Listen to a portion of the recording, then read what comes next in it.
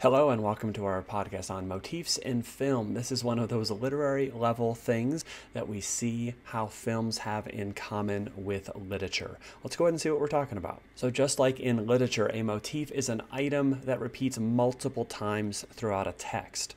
So a motif could be an item, like a physical thing.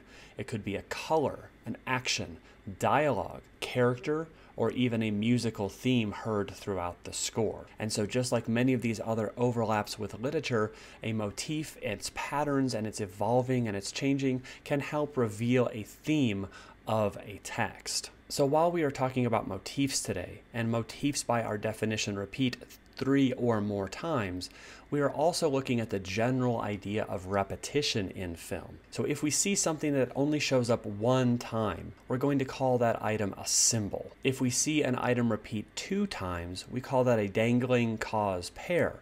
And you can refer back to the podcast on dangling causes or foreshadowing for more information. And then if we see something 3 times or more, we're going to go ahead and call that a motif. And so why are motifs important? They do help advance the plot. We are able to track these motifs throughout the course of the plot. We can see how they stitch things together, how they are like a grounding piece of a text because they keep coming back. And the one thing we'll talk about is that the change in the motif by the end helps reveal that theme. And so here's a visual example there. You can see in the background we have the typical hero's journey structure that we have used in the past, so our 12 steps of plot. We have then overlaid that with the 4 stages of film that we use and talk about in film class: setup, complicating action, development, and climax. But perhaps the stars represent the pattern of a motif, where some item or some musical theme or a color or a character or a saying repeat multiple times. And so maybe in the setup, this motif starts, and we don't really know if we should pay attention to it. But then a couple minutes into the film, we see it repeated again, and then again, and then we see it repeated a 4th or 5th or 6th time. But the point is, A, we're tracking the motif and writing down the context of where each motif is occurring. What is going on in the film when we see this motif again? So how does it repeat? But then most importantly, how does the motif and its meaning and its context change by the end of the film? That is what's going to help us get to that deeper interpretive level through the observation of a motif. And so a quick general example before we move into more specifics of each of the types of motif. This comes from the Hollywood classic Baywatch from a couple years ago. And so the motif in Baywatch is that the character of Matt Brody, played by Zac Efron, is never called by his real name. The other characters can't muster the respect to call him by his real name because they don't like him. They have great disdain for him. He's an overly cocky character, and so they want to bring him down a notch. But the point is, the motif is that they never call him by his real name. So the first time, he's just called Fresh Face. Then he's called One Direction. Then they call him New Kids on the Block. Then they call him Gold Medal. Then they call him High School Musical. Then they call him Jonas Brother, Baby Gap, Malibu Ken. And then eventually, by the end of the film, when everybody has come together as friends, when everybody has learned that Matt Brody is a respectable person and he has grown and become more mature, the leader of the team finally calls him Brody. And you can see the motif coming full circle there, where he has been called all these other names, and then by the very, very end of the film, it has changed, and now he is called by his real name. And so here's what we mean by the variation of a motif. In Harry Potter 3, The Prisoner of Azkaban, there is a motif of the dog. And so at the very beginning, the family visitor is talking about how parents these days don't raise good children, just like some dogs don't raise good pups. Then Harry encounters a dark, seemingly demonic dog in the park while he's waiting for the night bus. Then the tea leaves in his tea form the image of a black dog. Then the clouds form a dog. Then they encounter a dog in the wilderness.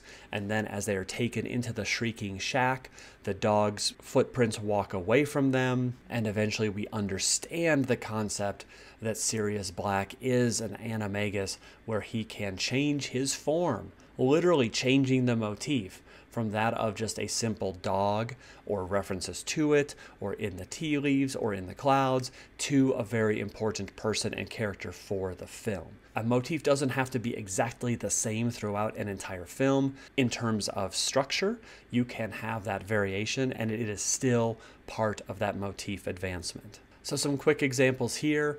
From the James Bond movie Skyfall, there is a motif of an item, a physical thing. It's this ceramic bulldog with the British flag on it. That British bulldog repeats at least 3 times throughout the film. In Inception, we have another physical item that repeats. It's the idea of this picture in the upper left of a man putting his arm around a young boy, and the boy is holding a paper pinwheel. And so later it becomes just the picture. It is just the picture later, and then ultimately toward the end of the film, it's the physical pinwheel still existing. And so we have that item as motif. We can have a specific color as a repeating motif. So for example, in Raiders of the Lost Ark, while this film is in color, the color of red really serves to highlight certain elements. And so when we see something in that bright fire engine red, it draws our attention, and we are to pay attention to that more. In the Lego movie, for example, we have actions as motifs. And in this case, it is the idea of holding hands. Throughout the film, the 2 characters come so close to holding hands, and then by the end, they finally do. We have the concept of dialogue as motif, and this example comes from Pitch Perfect, where before competitions, the singing group will get together, all put their hands in and go 1, 2, 3, and then sing a note. And at the very beginning, they do it well. As the team is reforming, they struggle. There are times where they can't even get their act together enough to go 1, 2, 3 and sing the note. It's just so discombobulated and not working together. And then by the end, do they get that little pre-game huddle down? You can notice the change. We can also talk about characters as motifs, where we potentially have kind of a side character, a static character who is not necessarily instrumental into the advancement of the plot, but that character continues to repeat at key moments in the film. For example, in the movie The Proposal, the character of Ramon seems to be a character as motif. He invades the plot every couple minutes in various ways, usually funny, but we can see where he fits in, the context of him fitting in, and deduce why his repetition matters as an evolving motif. We can also have musical themes as motifs, and sometimes these are hard for students to pick out because it forces us to take our attention away from the visual plot that we are seeing and really listen critically to the score or the background music, the soundtrack of a movie, and really hear the musical patterns embedded in that score. So for example, in Slumdog Millionaire, the character of Latika has her own musical theme. So when she is on screen or when characters are thinking about her, there is a musical theme playing in the score to remind us that this character is on screen or that she is being thought about. And so if we're paying attention to the score, we can pick out those musical themes as well. And so as we practice tracking and observing changes in motifs, this is the chart that you will see embedded in those practice opportunities. Down the left-hand side, this is where we just identify what is the motif. Is it the color red, the color yellow, a musical theme, characters holding hand? We then identify what type of motif it is. Then we move to the middle section. And so we have 5 bullet points here, but the motif may repeat only 3. It may repeat up to 7, 8, whatever. But with each one of these bullet points, we write down what is happening when we see the motif. So if we are seeing characters reach out and attempt to hold hands at the start, we write down that they were unable to hold hands. They got close, but they did not actually touch for that first meeting. And then the second time we see it, they were being chased by the bad guys, and there was a poignant moment, and they almost touched hands, but they did not. And then the third time, what's going on? Is it a chase scene? Is it a quiet moment? Is it when they're about to be caught? Is it when they're about to be released? And then ultimately, that last time, we should see a change in how the motif is shown in the film. And then the biggest part and most important part is that right-hand column where we look at the evolution. So at the first instance, the motif is simply maybe characters trying to hold hands, trying to show friendship. But after the course of the movie and all of the depth that we are better able to understand.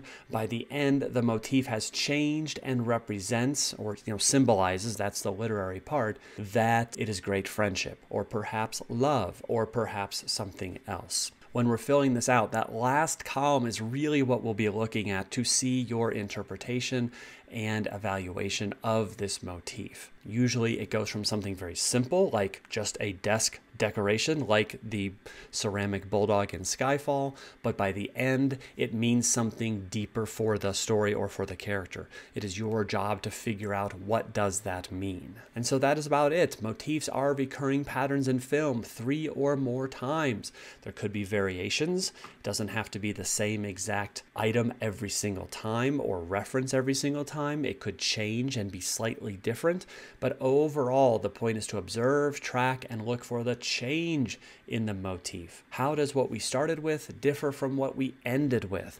That evolution of the motif is what's going to help us figure out theme. Thanks so much for watching. As always, if you have questions, please bring those into class, and we will get those answered as well as we can. Thanks so much, and we'll see you soon.